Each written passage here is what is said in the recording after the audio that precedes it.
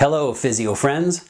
When this article was written in February 2020 and later published in PhysioSpot in March 2020, we had no idea that the world would be entering a historic and sustained global crisis. Leadership in the good times can be hard enough, yet navigating the pitfalls of a worldwide pandemic that impacts virtually every aspect of one's life requires a uniquely thoughtful and intentional approach to leadership. I'm a strong believer that the true character of a leader shines through in adversity. Now, not surprisingly, to this point in the crisis, there have been numerous examples of physiotherapists all over the world rising to the occasion and demonstrating inspiring and resilient leadership. Now, there are two areas of leadership challenge that seem to be surfacing amongst physiotherapists in this watershed moment, and both relate directly to the rehab leadership framework shown here. These two areas of challenge are leading self and leading others.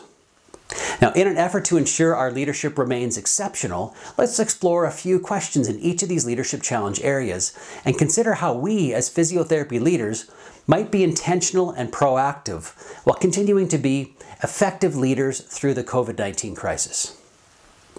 The first leadership challenge area is focused on leading self. Now, as we think about leading self, consider the following questions. How are your personal values and beliefs influencing your leadership approach in this crisis? What assumptions are you making about yourself that may not be entirely true? Which aspects of your emotional intelligence are being tested and strained? How are you coping in the area of stress tolerance? What actions are you taking to monitor and manage your stress in a positive way? Are you aware of your emotions during this time and how you express these emotions when tensions run high? Now, what steps are you taking to resist the temptation to act or react and avoid rash behaviors while solving problems when emotions are involved?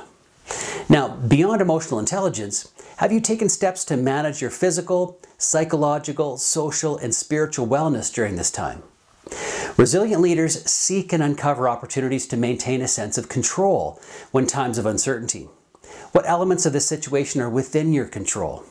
Is it time to be assertive, persistent, and even tenacious when considering the actions necessary to avoid being held captive, thereby remaining a capable and effective leader while under strain?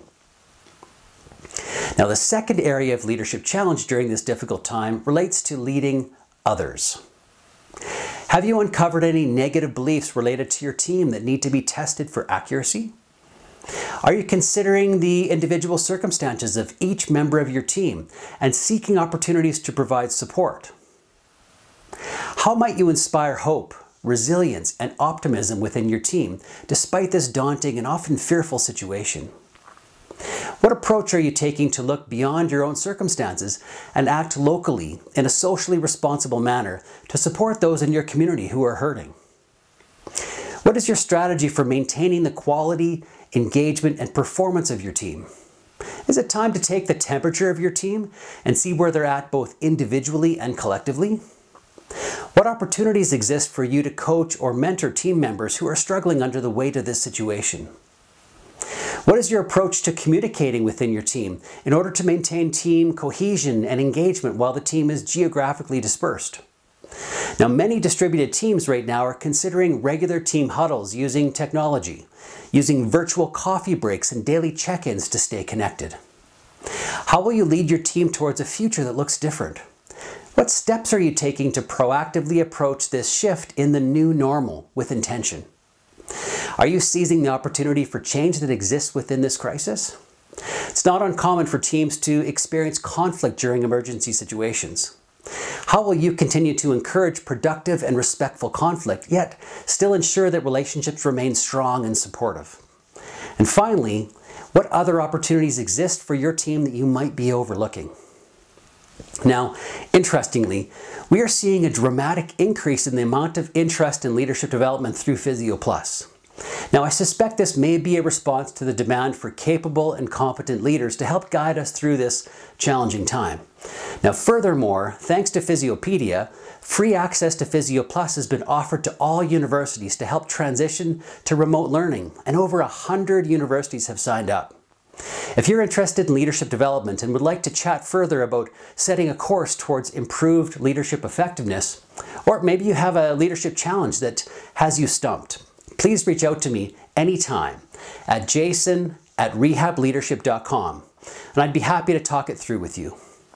Wishing you and your families well. Take care.